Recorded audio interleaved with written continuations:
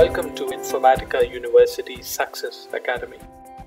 Master Data Management Trigger Configuration. In this demonstration, we will take a look at configuring the message queue in the application server, registering the message queue in the MDM hub, and configuring a message trigger. We will edit the standalone conf.xml since we are going to work on JBoss 6.4 EAP and restart the JBoss so the message queue takes effect.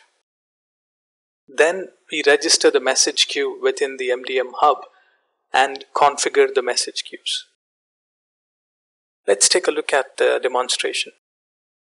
This is my test instance. I've already installed the MDM 10.2 with the JBoss 6.4 EAP, and I've installed the JBoss in my C drive. So if I go into my C drive, the JBoss installation folder, all the way into the standalone configuration, we will find the standalone full.xml.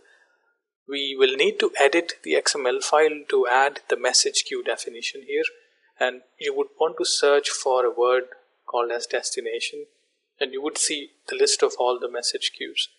We could simply copy the JMS queue, it's the XML tag, and paste it just before the JMS destination and change the name of the queue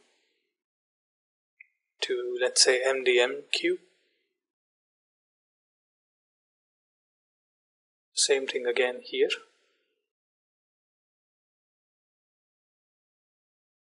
And here. So once the message queues have been added, save the XML file and then restart the JBoss. Once the JBoss is up, the message queue should be available for us to use within the MDM hub. You could also confirm this through the JBoss's admin console. The message queue will appear in the admin console of JBoss.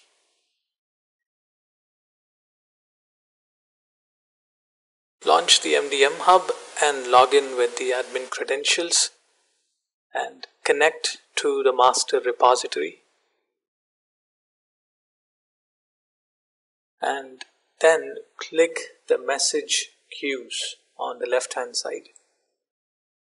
Then acquire a right lock. Right click and say add message queue server.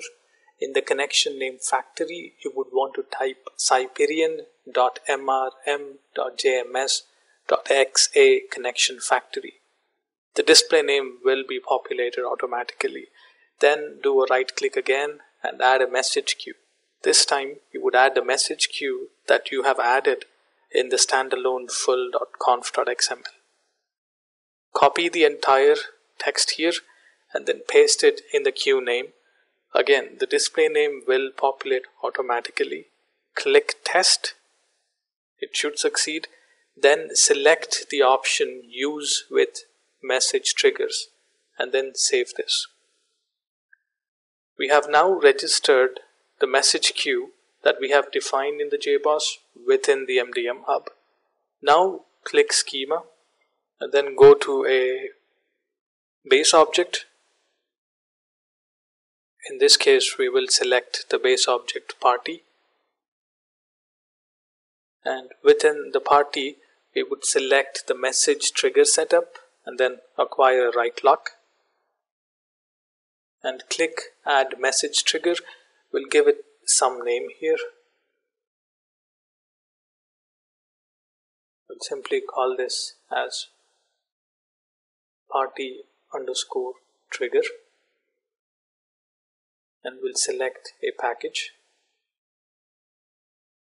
Select the message queue that you have added earlier, and here on the left hand side you see all the conditions, all the events, and towards the right hand side we see the systems.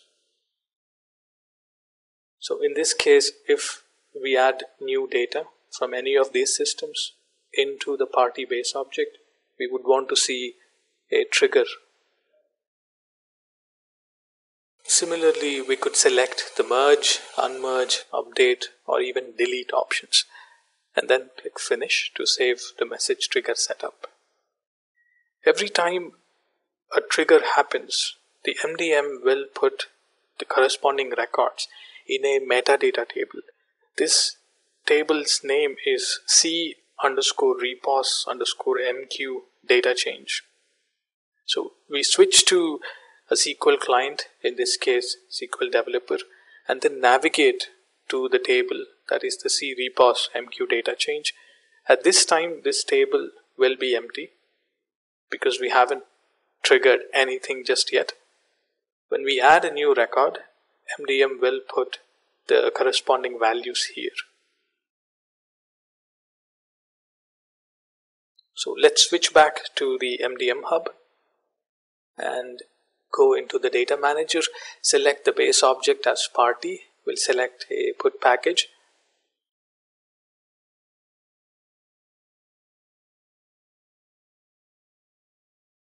And then we'll complete the wizard. So now we will go ahead and add a new record. Let's say the display name here is Informatica and the party type is an organization and it is active. So if I click OK here, but before I do that, let's take a look at the C_repos_MQ data change. It is empty. I'll come back into the MDM hub and save the record. So we have added a record through the MDM hub and the message has been triggered. Here is the table that logs the messages. So observe the row ID object here will match with the row ID object here. This is how MDM puts messages in the C_repos_MQ data change. This concludes the demo. Thank you for watching.